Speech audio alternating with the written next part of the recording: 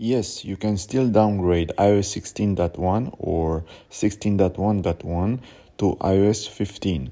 All that you need is a computer, an USB to Lightning cable, and to follow the steps described in this video. First of all, open Settings, go to your Apple ID, tap on Find My, and make sure that Find My iPhone is turned off. Next, connect your iPhone to your computer using the USB-C to Lightning cable. Open Finder and tap on your iPhone's name in the Location section. Now you have to perform an encrypted backup of your iPhone. If you're using a Windows computer, steps are similar. You have to use iTunes software instead of Finder. While the backup process is ongoing, I recommend you to download the iOS 15.6 release candidate IPSW file from the link provided in the description of this video. Choose the appropriate iPhone model and download the file on your computer. When the download process completes, return to Finder and press the Option key on your Mac's keyboard and click in the same time on Restore iPhone in Finder to be able to select the IPSW file that you've just downloaded. And yes, you have to download iOS 15.6 RC version because that's the only version still signed by Apple. Click Restore to acknowledge the process. Again, if you're using a Windows computer instead of a Mac, tap the Shift key on the keyboard before clicking Restore iPhone. From now on, you have to be patient until the Mac is preparing to restore the software of your iPhone. The restore process actually starts, and you can see the iPhone screen turns black.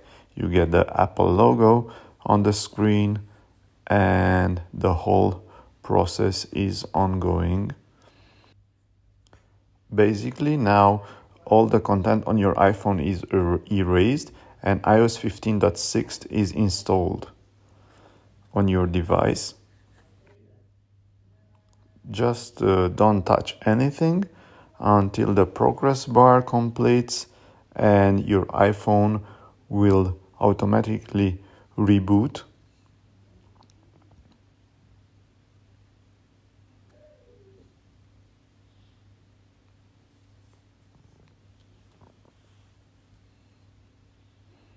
It will soon disappear from the Finders menu right before rebooting,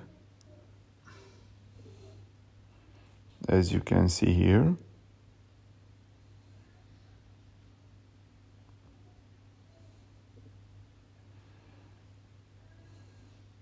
Okay, now it's rebooting and you get the hello screen.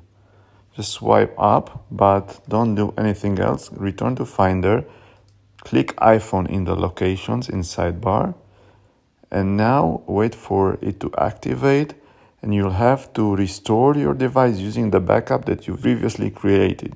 However, before you click continue, you have to tweak the backup because you're coming from a higher iOS version and it won't work. For this, you have to open the link provided in the description and copy the following string containing library applications and the mobile scene folder. Then you have to open Spotlight Search using the Command plus Shift keyword combo. Okay, now use Command plus V keyboard to paste the string, and double click on the mobile sync folder. Double click backup and now select the most recent backup that you've created. Double click and right click on the info.plist file. Choose open with text edit and now scroll all the way down until you reach product version. Okay, here it is. Let me zoom in. And you have to modify 16.1 because this was the old the version of your backup to 15.6 to the version that you are downgrading to. Okay, now save the file using the Ctrl+S keyboard combo, and you're ready to go. Return to Finder.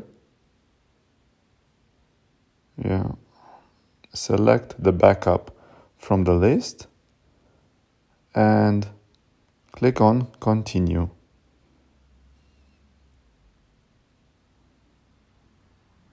Provide the password for this backup because it's encrypted, the one you've set when you initially performed the backup.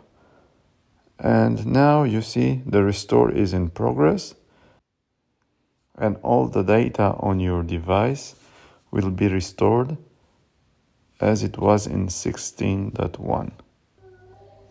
When the process completes, iPhone reboots again, and you will see the hello screen. Yep, here it is. You're also informed by the restore completed screen on your iPhone, and then go through the normal setups steps. Create a new passcode. It can be identical with your old one. Sign up into your Apple ID. Set up Face ID if you want.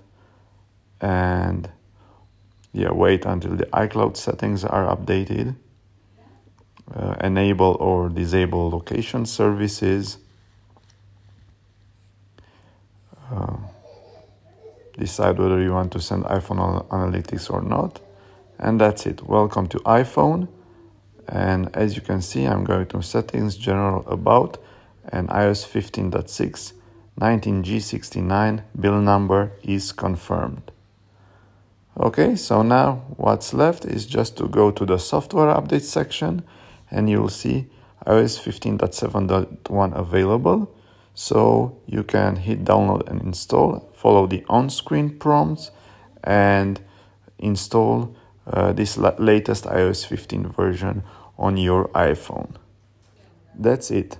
You've successfully downgraded from iOS 16.1 to 15.7.1. Hope this video helped you out. If it did, don't hesitate to like and subscribe.